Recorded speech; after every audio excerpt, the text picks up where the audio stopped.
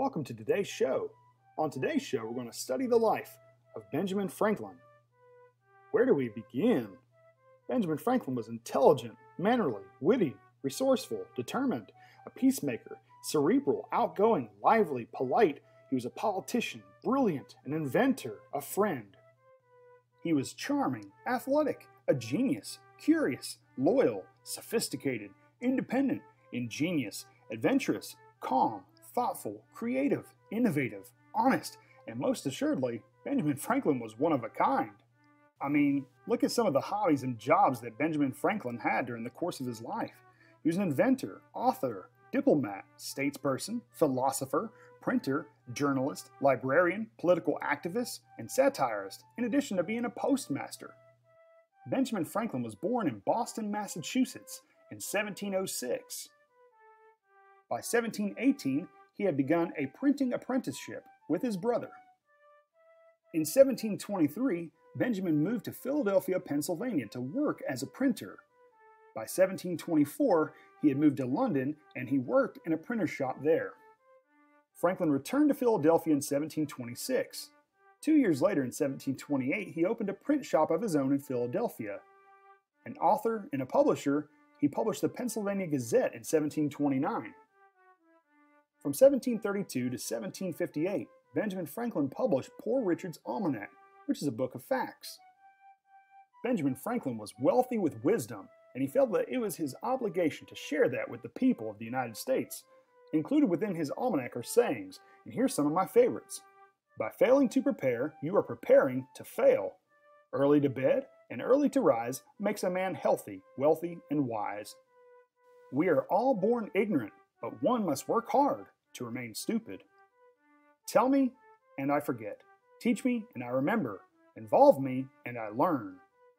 And lastly, well done is much better than well said.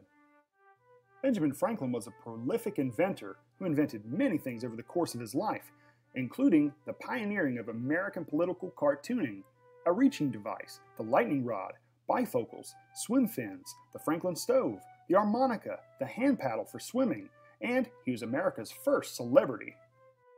Around 1746 was the time that Benjamin Franklin had conducted many experiments with electricity. By 1748, he had retired from printing. In 1751, he published experiments and observations on electricity.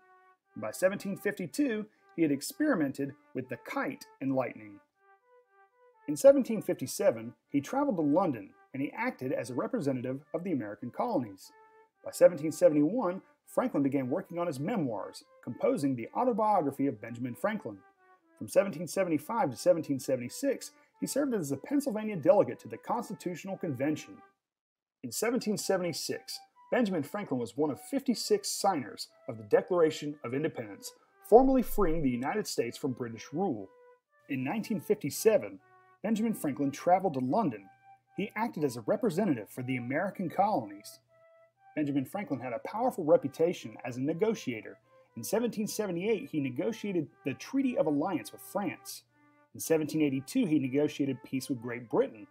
In 1783, he signed the Treaty of Paris, ending the American Revolutionary War.